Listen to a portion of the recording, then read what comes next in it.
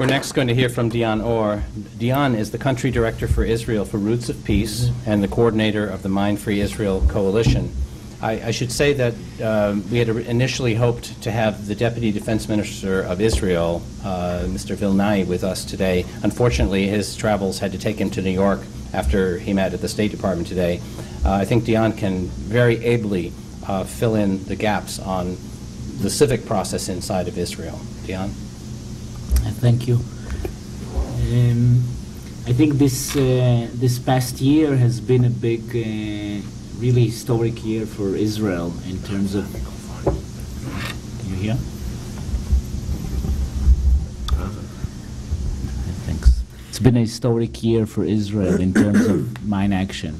I remember when I started working with Jerry 2 years ago, and I approached, exactly 2 years ago, we approached a school in Israel which I knew, and I asked them to give a talk about landmines. It was Mine Awareness Week around the world, and the headmaster of the school said, no, we don't want kids to hear about these bloody things. It's not something for children's ears, and Israel doesn't have, like, we don't have landmines around the school, so we really don't care about it.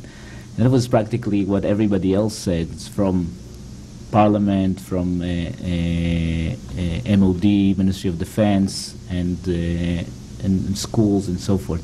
So coming now out of the school with Danielle and seeing, we had a briefing with the headmistress of the school, and she said also, please, Danielle, don't mention any blood or don't make kids afraid to go to Israel.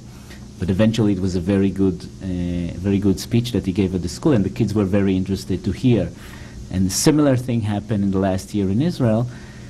The landmine issue was something that nobody wanted to listen to 2 years ago. And then through a lot of groundwork and going and tracing all the affected communities, it's quite widespread. So Israel is about 1% of Israel. It's about 50,000 acres are contaminated by landmines, and this area is growing every year due to floods. So there are quite a lot of communities who are suffering from landmines, but they're not connected. So nobody has connected the dots before. Nobody has gone to all the communities, and there are including Jewish communities, farmers, Palestinian, Druze, Israelis who live in the Golan Heights, who live on the Jordan Valley, Palestinians in the West Bank, people who live in the Arava Valley, and even people who live on the road from the airport to Jerusalem, to the capital, have passed next to a minefield without knowing something. So we had a lot of, as Jerry calls it, speed dating with people and trying to connect all the communities who are affected.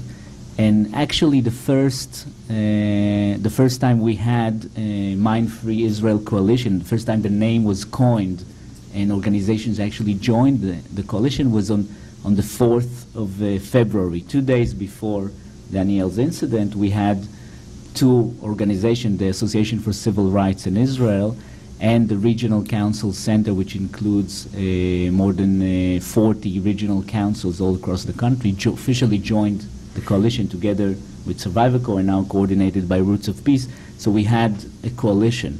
And then when Danielle stepped on a landmine, and all the media, as you saw today, were following him, and the same experience we had when we went with Link and Jerry and Tirza here to the parliament in Israel, the media follows Danielle. So the minute he leaves the room, all the reporters in Israel, it's much more like what we had here now, Channel 2 News from Israel. That's the biggest news channel. So they follow Danielle. He's the story. Nobody in Israel really wants to hear about landmines, but Danielle's story is unique. It's inspiring, and nobody from the public, nobody from the parliament, nobody from government can turn his back to Danielle. So we had a lot of trouble, for example, getting the Ministry of Foreign Affairs to discuss mine action, because it wasn't a priority, or they said it's something that Ministry of Defense is doing, so we have to hear from them, we don't know what to do. But once we came with Daniel, and once we had an invitation for him to speak at the Mine Ban Treaty meeting of state parties in Geneva a couple of days ago, which Israel is not a party, but was invited, Daniel was invited as a youth ambassador to speak there, Then the Ministry of Foreign Affairs wanted to be on board. They said, for Daniel, we want to be, so we have a standing invitation from the ambassador here in Washington who wants to meet Daniel and the delegation, and the same was in Geneva, and the same back in Jerusalem. Now, only a month after Daniel's incident, from no interest at all in Parliament, and it's not something that we've started. We had people from the Arava Valley, we had Israeli farmers who served in the army, who knew the Minister of Defense, who wrote letters year after year after year, who appealed to the Supreme Court. We had all the time the same answer. Mines are a security issue in Israel. We are a country at war. We can't clean landmines. Definitely not for humanitarian purposes. The only time we would clean landmines is if the army, the military requires that. So a month after Daniel's incident, we had a totally different response coming from Parliament and government. So the same people who said this is not an interest or we won't do humanitarian demining were actually saying the opposite. So we had the Deputy Minister of Defense who couldn't come today to the event. We had him say a month after he said in Parliament that the official stance of MOD that we won't clean landmines, he came a month later in a private meeting with Jerry and said, you know what, to be honest, we don't need most of these minefields. We don't need them, and I know it as a general in the army. I know that mines are actually a security hazard. We might need the mines along the border with Syria and Lebanon, but we definitely don't need them along the border with Jordan. We definitely don't need them on the Golan Heights inland where Daniel got hurt and Jerry. And we don't need all the old minefields that were left by the Jordanian, by the Syrian, people say even by the British army. These mines we don't need.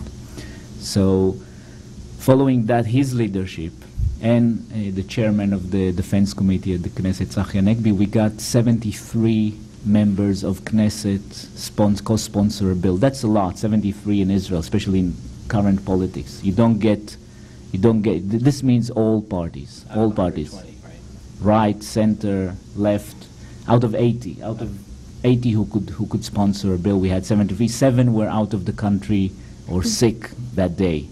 So 73 put their name on the bill proposal, and it passed. It got the government support, because even you have 73 members of Knesset, if the government doesn't support a bill, it doesn't pass through. Doesn't pass through the channels, because there is a coalition, and it's quite strong the voting patterns. So we got government support. We got across the board Parliament support for the bill. We actually, nobody knew anything about mine action, so we had help from UNMAS here in drafting the bill. We had our legal advisor Tirza Leibovich, who's sitting here, draft the bill, and basically we fed it to the Parliament. They didn't know anything, so we were the experts. We brought in Ambassador Lincoln Bloomfield and Jerry as experts to the committee at the Parliament discussing the mine action, because nobody ever took this matter seriously. So we were in a position that things changed within a month. Things changed quite drastically in Israel, and we had all the data, and we had all the answers, and people were asking the questions, and we were feeding them with the answers.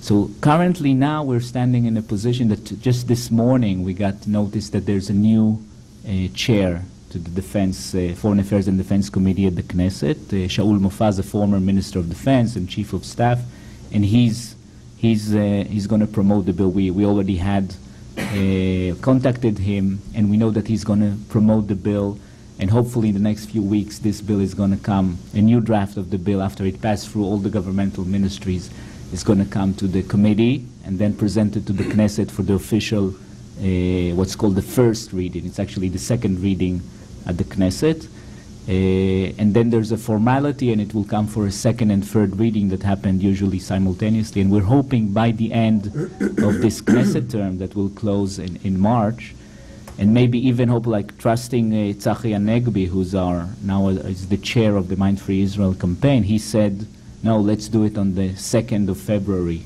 2011. It has a nice ring to it, and it's just few days before the anniversary of Daniel Yuval's incident. So it would mean that Israel would have completed this whole legislation process, which is quite complicated, within a year's time from a little boy's injury, and that will be quite history-making in Israel.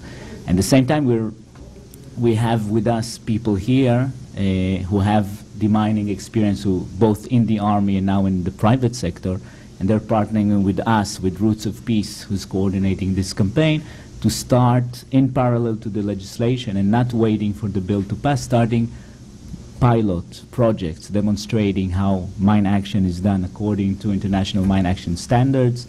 What does it mean to do humanitarian demining, which we haven't seen done yet in Israel? What would it mean? And basically showing the public, and as you see the media is following it very carefully, showing the public that mine action can be done, it's safe, it's not so expensive as people think, and it actually releases land for families to go hiking and skiing and playing in the snow. It releases land for farmers. It releases land for religious and touristic sites like the baptismal site of Jesus, which we will hear about later. And it's a win-win situation for Israel, for America will support it, for the UN, and everybody who's involved in it. So, thank you, thank Dhyan. you. Thank you.